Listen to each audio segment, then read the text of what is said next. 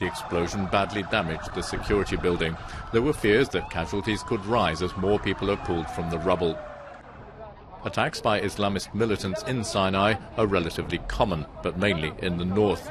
This one in the south will do nothing for tourism at nearby resorts. At Ismailiya on the Suez Canal, gunmen meanwhile opened fire on soldiers, killing 5 or 6. And in Cairo, grenades were fired at a communications centre, wounding several people. Despite all that, Cairo itself was calm, and it was business as usual for many this morning after a day of riots and killings that left more than 50 people dead. With the Muslim Brotherhood now largely driven underground, people on the streets have only harsh words for them. They want to bring the country to its knees, this man said. They want to rule us or kill us, but they can't because the army, the police and the people are all together.